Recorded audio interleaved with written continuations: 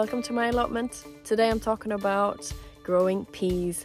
I had a great pea year this year and I thought I'd share what I've learned growing these beauties. I can't believe they're still cropping. If you're a new viewer, don't forget to subscribe to my channel. I share videos at least 3 times a week and I just love sharing all I've learned with you guys. And don't forget to give this video a thumbs up, of course. Let's get into it. It's Sunday evening. It's glorious. Yes, so I thought I'd go on here and talk a bit quickly about how I've grown my peas this year, because it's been very successful and I had a few requests for this video. I know it's completely not the right time for you, but let it be an inspiration for you for next year, and you can always get the seed order in early, right?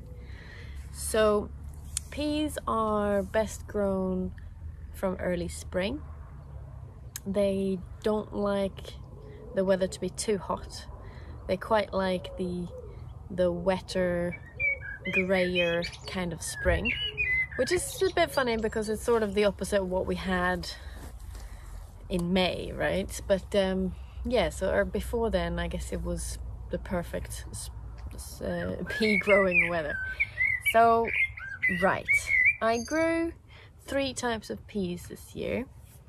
Let's start with that. So the first one is a Monge 2 variety, which is the Oregon sugar pot.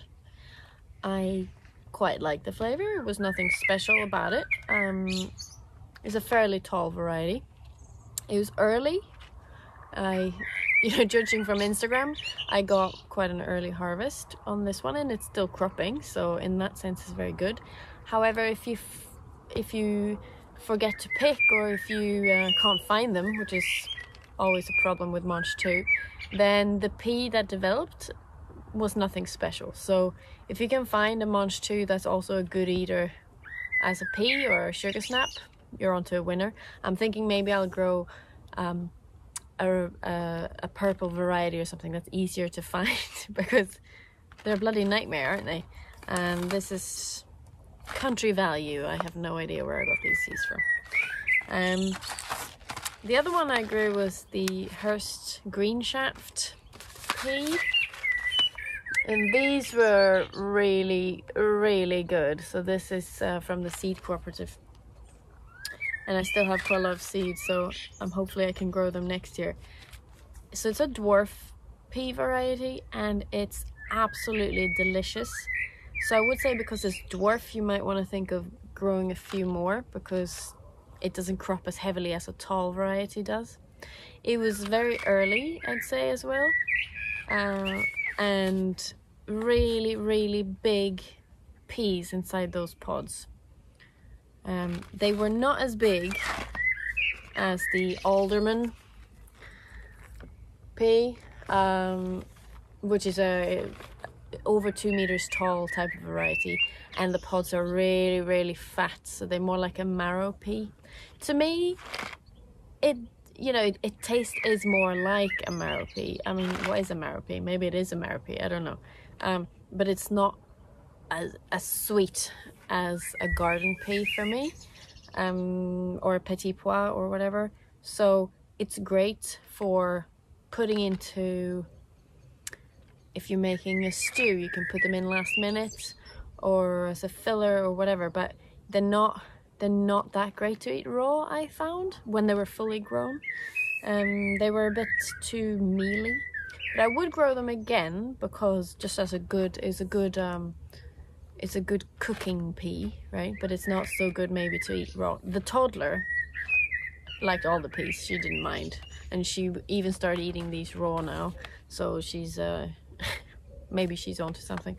I'm sure they're full of nutrients and fiber and all that, so I'm sure they're good for you. But I would say with this one, maybe because they were cropping later, they were more affected by the pea moth, so we'll go on to that in a minute. So these were the last to start cropping.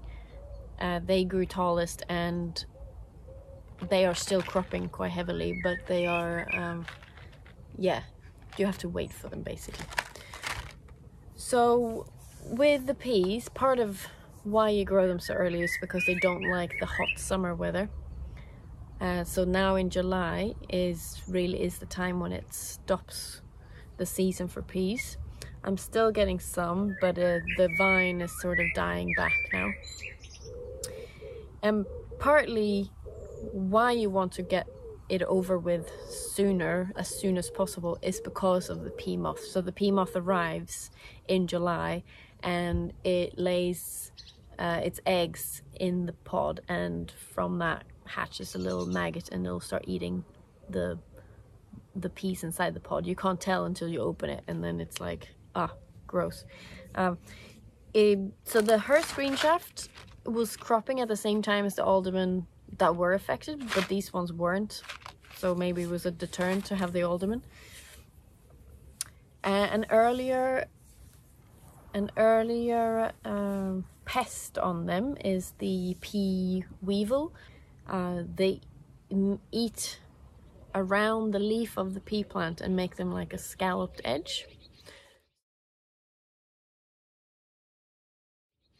So you need to time your planting out of the pea so that the plant is robust enough so that when they arrive, the weevils arrive, they won't decimate a small plant, so that they will be able to withstand it. They'll grow past it basically. So it's all about the timings. So where I'm at in Oxfordshire, I can go through my timeline and then you can adjust for it. I think I'm in 9B zone. I mean, it's oceanic climate here, so it's a bit tricky using those American zones, but let's see here. So I first sowed them 14th of March, and by the 19th of March they'd sprouted and come up. So I multi-sow them,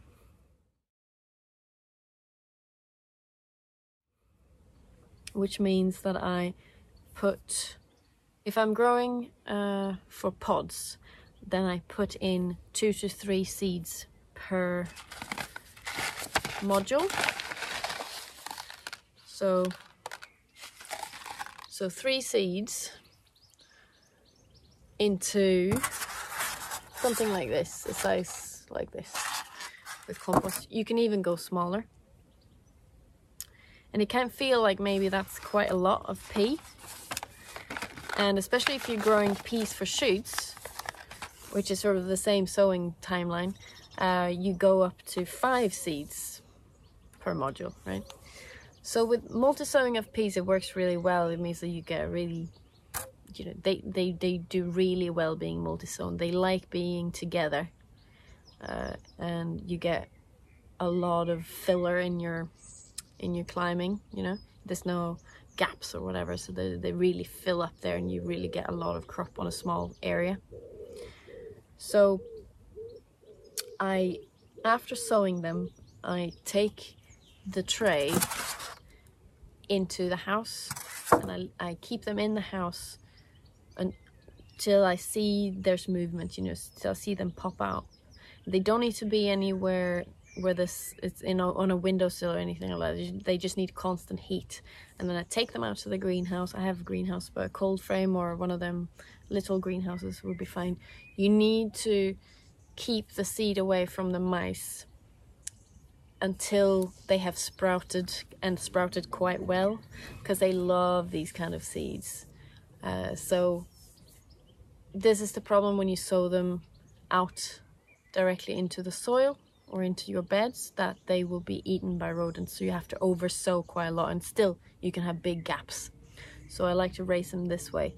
So if I keep them in the house until they're sprouted and I move them out, then I've reduced the risk dramatically of them being eaten. And I also try to keep them high up. You know, I know the mice can climb, but it seems to be working. And let's see, so they were sown mid-March, and on the 1st of April they were this tall and looking quite lush. And then on the 4th of April they were like this and beyond, and that's when I planted them out.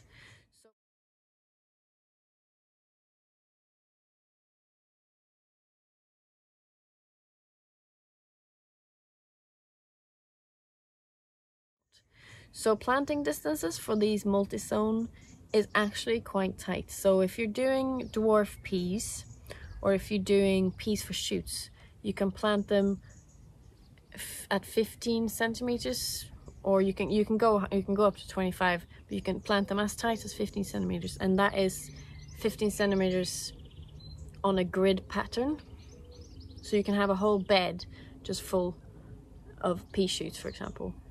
I decided to do all of mine in a row, as I was going to have one support, and I was going to have that along the bed. So it was a one long pea sowing session. So I started with the Monch 2, which is a fairly tall variety, and I planted them at 15 centimeters distance. Or maybe I went lower.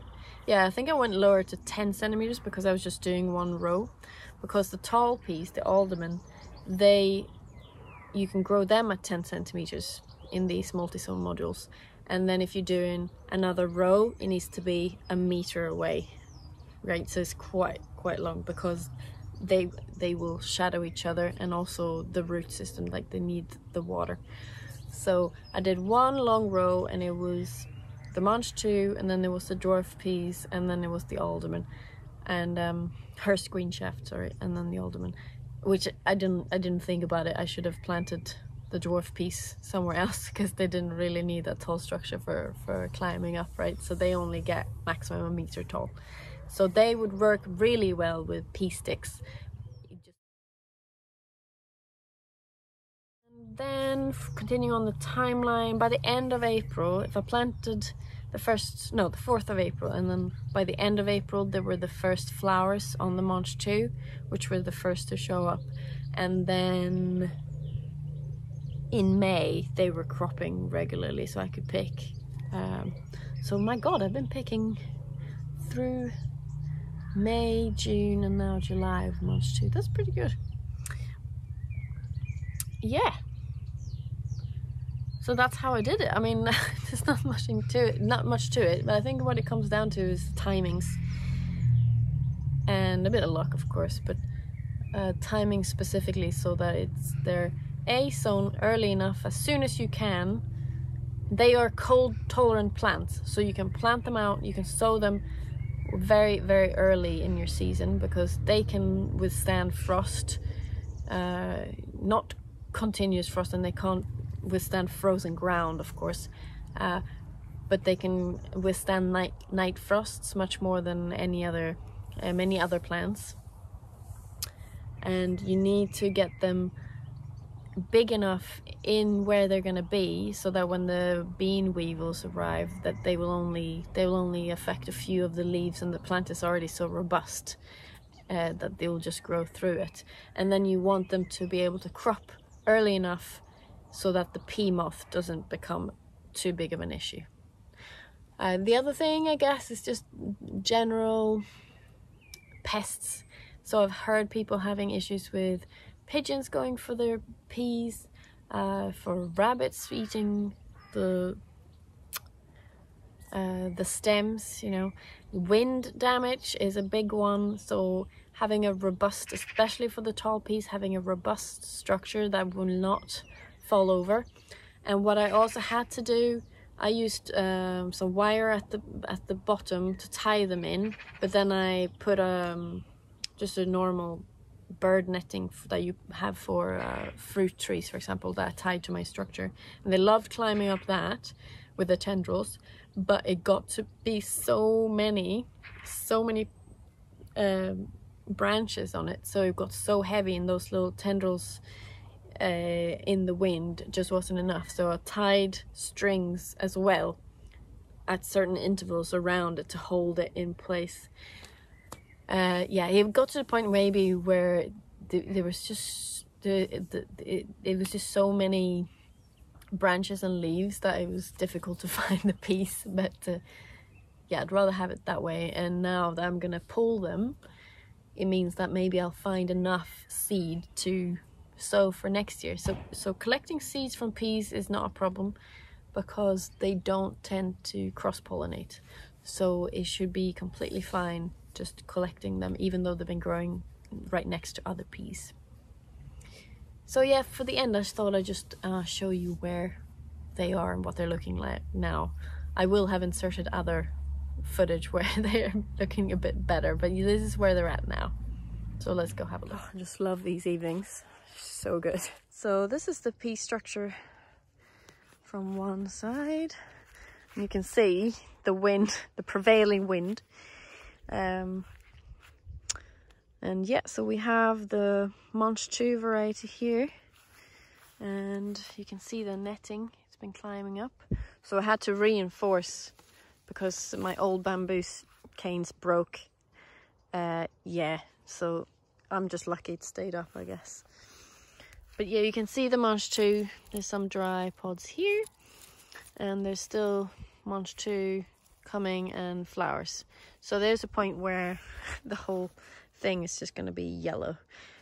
But it's still cropping, so I thought I'd leave it, and I don't necessarily need the space yet. So, and this is the dwarf, the Hurst one, and these there's some pods still coming, and they're not full yet, so I thought I'd leave them. And there's some tiny ones down here.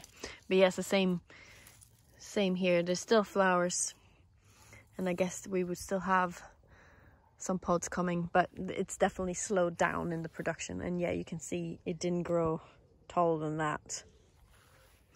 And this is the alderman, and it's definitely looking yellow now. And there's some pods on here, so they're much larger pod. And these are some that were still cropping. So because this is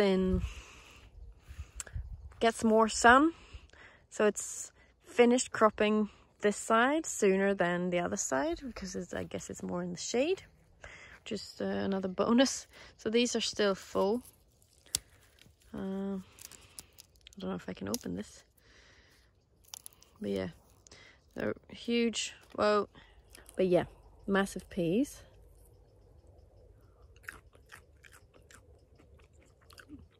I mean, they're fine. They're just not as good as the Hurst Green Shaft. So if I'd only grown alderman, I would have been happy. But because I had those super sweet peas that were like candy, I guess I was expecting that as well. But yeah, I mean, still had an amazing pea harvest this year. So let's see if I can get one of these Monch 2. So they're still really good. As I said, if they do go beyond this, they're less edible, I'd say. But yeah, they're really good. I just wish they were like yellow or purple or something, so I could actually find them. But yeah, let me know if you have any questions about growing peas, and I'll try to answer them. I'm obviously, maybe I had a really lucky year or whatever, but I feel like I got something. I definitely cracked growing peas on my plot this year. So give it a thumbs up if you like this video. Don't forget to subscribe if you're a new viewer, and I'll see you next time.